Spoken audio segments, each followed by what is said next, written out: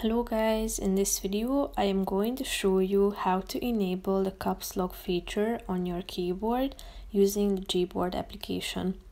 But first I just want to mention, don't forget to subscribe to my channel because at 100,000 subscribers I am going to show you my whole YouTube revenue statistics and growth strategy, how to make money online. Now let's jump into it. First of all, open the application on your phone and go to your home page. Now tap on the third option at this page, keyboard settings.